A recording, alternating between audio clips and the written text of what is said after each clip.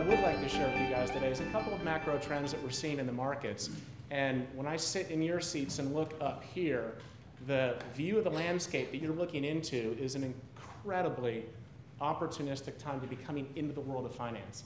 And I'll phrase that relative to when I came into the market in 1990, I spent the first 4 years on the floor as a floor trader. And at the time, the world came to CME to trade their markets. The OTC markets were not nearly as big as the floor markets, and there was a particular market structure that had been in place for a number of years.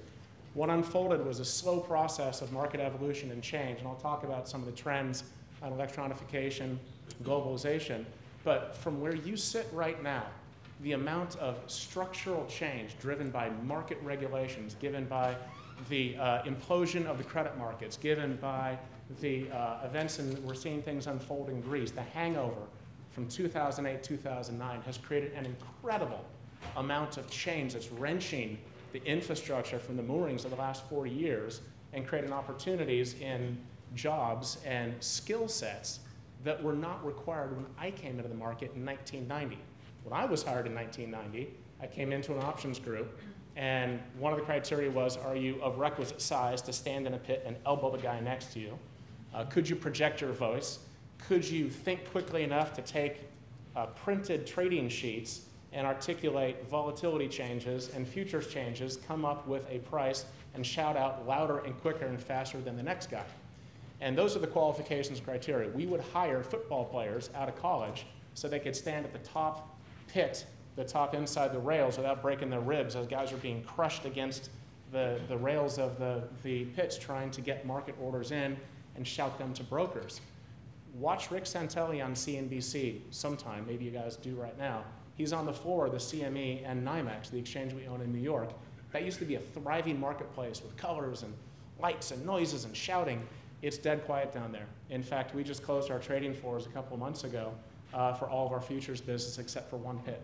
And that is just a massive change driven by some of the things on electronification and globalization.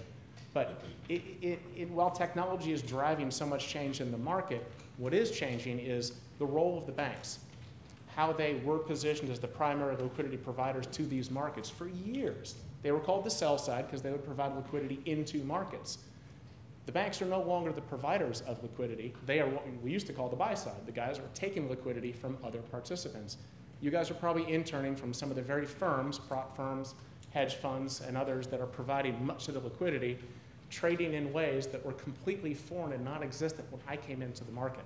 So as a market maker on the floor, that role has now been replaced by server farms in your firms, in our co-location center out in Aurora, because the market structure has evolved to a point where we're now seeing liquidity provided from very different kinds of firms, very different kinds of skill sets than were hired back when I came into the market in 1990.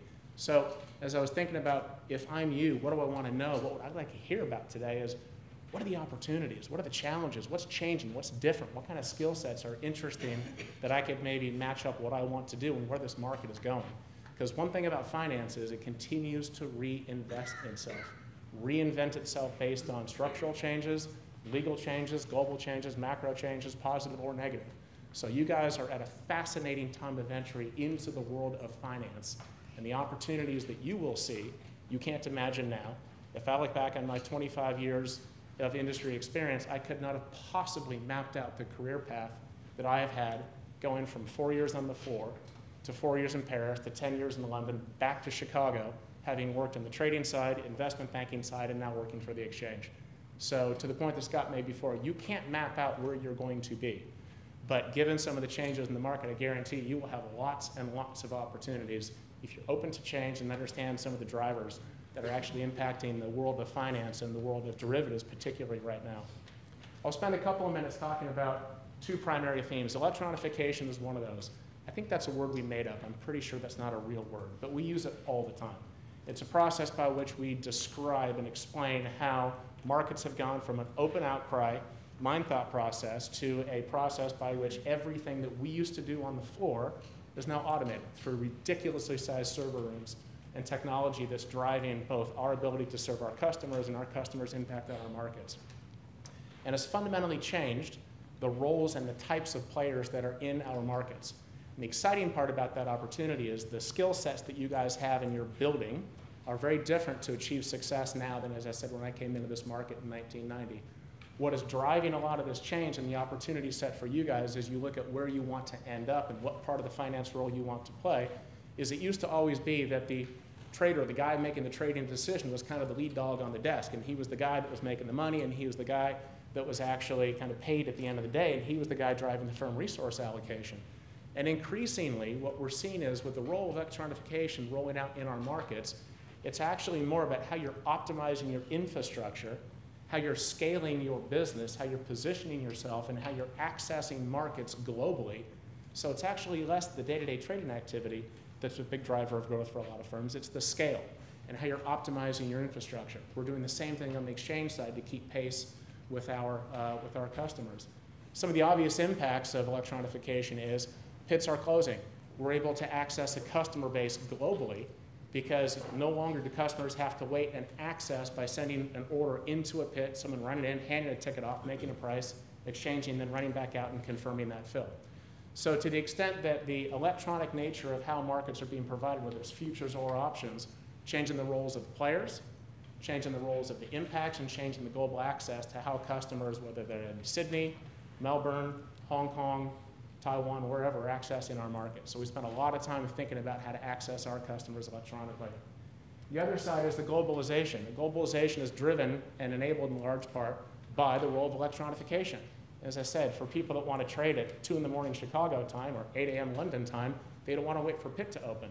So as we provide more access electronically across a broader range of products, a different set of trading styles, customers are able to interact with our markets with customers that actually never have seen Chicago, don't know where Chicago is, they don't care. And in the case, in the case of a lot of customer choice, when customers are trying to figure out, trading firms try to figure out what markets to access, it's actually less often the case that certain firms are saying, I want to trade this product because I know the fundamentals of that asset class, but an electronic strategy that works well with the right infrastructure can scale across multiple asset classes. So the impact on us as a service provider is that we're able to capture a customer maybe in the agricultural quadrant, and because their models work in ags, we can actually cross-sell them into equities or into foreign exchange, into fixed income, into gold. So the opportunities to scale using technology get you access to global customer bases, different asset classes, different geographies, and it enables different kinds of trading activities as well. So as we think about this third piece here, what do you want to be qualified to do? What role do you want to play? Technology has never played a more important time in this market than right now. Everything from speed, efficiency, technology, access, all the way through to what is a growing part of our business is the oversight, the compliance piece, the mechanism by which we oversee our markets and manage our markets in compliance with our own regulatory status and responsibilities, but by the means by which CFTC requires us to do that as well. So there are technology skill sets here that are more important now than ever before. So mathematics, which in my day you needed to be fast thinking on your feet because you were only making markets in your mind, now have drafted into coding and into being able to be proficient in multiple languages. So to the opportunities that you guys are studying and the opportunities you're facing in a rapidly changing, rapidly evolving market, fabulous time to enter this market. There are some people that are being nostalgic and wish for those days back in the day when the sell side was the sell side and trading floors were trading floors. But this is, I have to say, I'm a little bit envious of the rate of change that you guys are coming into. See the opportunity and grab it. And there are so many different parts to this market. Get your foot in the door. You guys have already done that by the fact that you're here in summer internships in the heart of the derivatives market globally. You'll get no better access to what's actually happening here. But these trends of electronification and globalization, which I've barely touched on today, are themes that start to read in. As you pick up the Wall Street Journal, the Financial Times, Chicago Tribune, you'll see these themes, you'll see these drivers. So think about how you might want to apply that to where you want to go and how you want to get there. So to the extent that you guys are in a fantastic place, in a great city, with some of the best firms in the world and some of the best minds around you in the seats right here, don't miss the opportunity to be open to any amount of change and opportunity coming your way. I kind of backed into trading. I spent 15 years of my career, 5 on the floor trading, 10 in Europe in investment banking. I backed into that.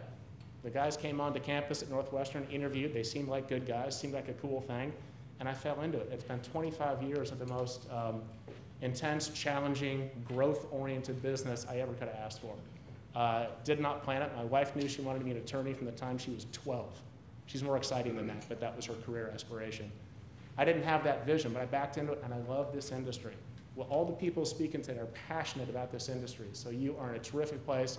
Take advantage of the Lothian resources of accessing any of our firms, or I'm happy to have any of you guys reach out to myself or my staff to help in any way. But you guys are coming into a fantastically dynamic market right now.